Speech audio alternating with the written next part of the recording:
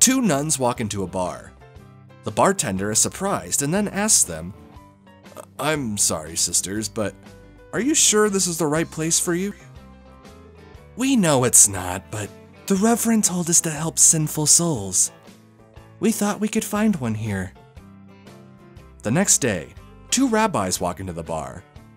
The bartender also asks them, "We know this is a sinful place, but the synagogue is just being renovated, and we thought we could sit here to discuss religious issues." On the third day, two Irish priests walk into the bar. The bartender asks one of them, "Father, I'm surprised to see you here." "What, my son? It's only 10 a.m., and I've never seen you here before 11.